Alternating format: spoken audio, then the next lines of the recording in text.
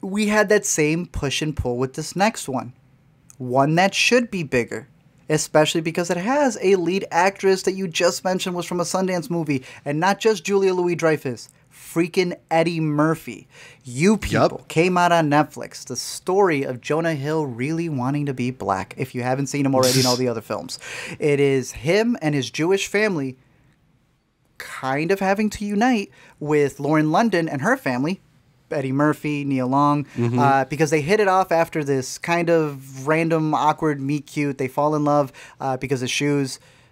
Again, it's Jonah Hill really trying to be black. This became a movie where, as much as I thought it was going to be a racial thing, they got into a lot more that just off the bat are not conversations that are going to hold up well in a rom-com. It is Jews and blacks hashing it out. I don't know what they thought they were going to go for this, but I think people are just tired of Kenya Barris. And he's got another one. Did you hear about this? Besides the Wizard of Oz remake, he's got another one where the premise is somehow pushing the envelope way more than You People was. We laughed, though, a little bit. Yeah, until we didn't, Zach. It's another riff on Guess Who's Coming to Dinner, which has been kind of like the go-to for the sort of interracial romantic comedy, awkward meeting of the parents thing. And it's definitely like not one of the better versions of that. But I think there are enough people that we really respond to, really gifted comedic performers here, that they're able to mine some laughs out of this. I was just really happy to see Jonah Hill back in like Apatow movie mode, where it kind of feels like he's shooting the shit and like throwing out lines as he comes up with them and stuff like that. Like he's really funny. Yeah, when he gets to kind of sit back and comment on a scene, and he doesn't do that as often anymore. So it was nice seeing him like that.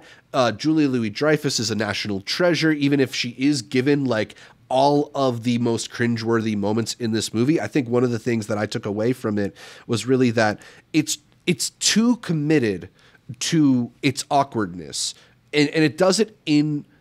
It does it at the expense of enjoyment. Like, I think the better movie would have given them more moments of connection, of reconciliation. There's a moment in this movie when Eddie Murphy's character brings Jonah Hill's character to a basketball run, and Jonah actually does okay. And it's a surprising turn, because at that point, you're just expecting them to pile on the awkwardness.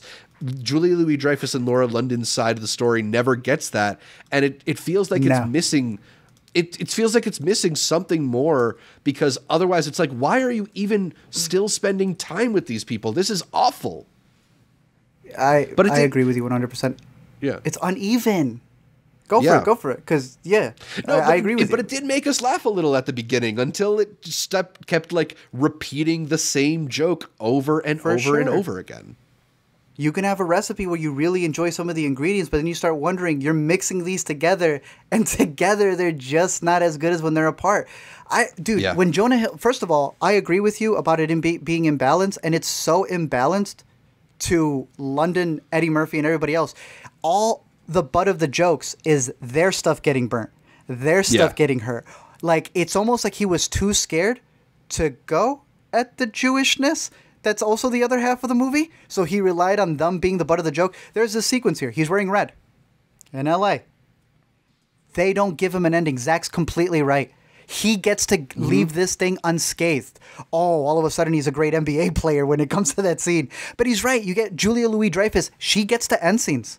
She gets the final punchline on certain talks. She's going on these retreats, but never gets to be the butt of the joke. Everybody else gets to be. I thought it was a little imbalanced there for that. There was also the aspect, you said you didn't believe this. We had all right. a rumor mill. I'm telling you that this man wanted to be in this movie so bad to get a kiss with another black woman so that he can get his street cred up. It turns out they couldn't even do that. In You People, they faked the kiss at the end. And supposedly, hypothetically, allegedly. Where do you get this from, bro? It's a cast member in the movie. When he came out, all right, what's his name? Andrew? Can I tell you in the movie, I was like, yeah. Shoot, well, go ahead. It's not like it's been confirmed by lots of people since then, right? This is one guy on one podcast interview who's like trying to sound entertaining and stuff. So I'm not saying It's a pretty direct source, but I don't know if I like believe him. Good journalism, you need 2 sources at least. So let's like take a step. Here's what I think happened. Let me tell you my breakdown on it. He's in the movie. He's part of the cast.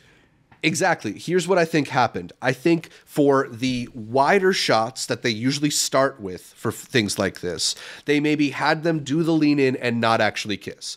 Because they know they're going to go to the close-up for the kiss, so they only made them kiss on the close-up. And you don't need the entire cast there because it's the close-up. So he never saw them kiss. Doesn't mean they didn't kiss.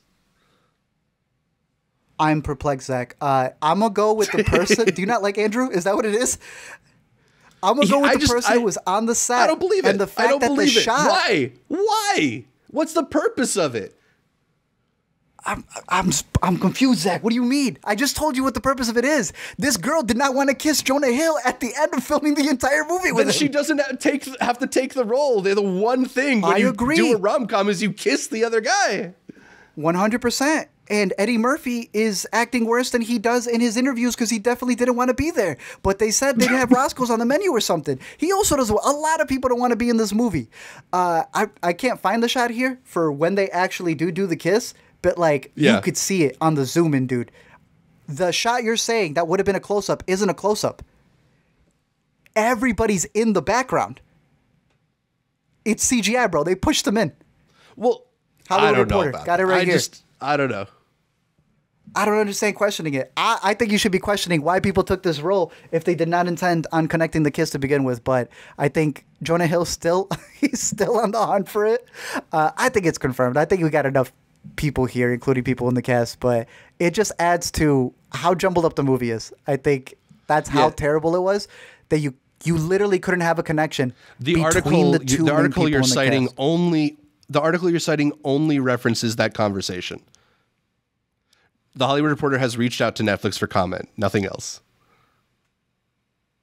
It sounds like you don't want the person to be true more than it's bad journalism. The story being true. You have to source your information. I'm just you people didn't journalism. Source its information for half of its jokes. We'll keep a pin on it. I think it'll come out that it's true, or more than that, it's not going to. Because Zach, in what world is Jonah Hill going to come out and be like, "Yeah, I got CGI blocked," and then Netflix had to spend another? Who's going to admit to that? From what you can see in the movie, it's embarrassing. They barely make any connection. I think it just adds to the mess of the movie that it is. If the two leads can't even come together, but you people, we'll see. It has some funny jokes. You said you didn't know Sam J that much, and you were impressed by her. I thought she was pretty funny in the movie. So you had some moments there, but Kenya Barris and his name being on a project does not seem to be the thing that people are looking forward to. So you people definitely out on Netflix, getting more shots than I would be giving Kenya Barris, at least. Too many. But that's his Netflix deal.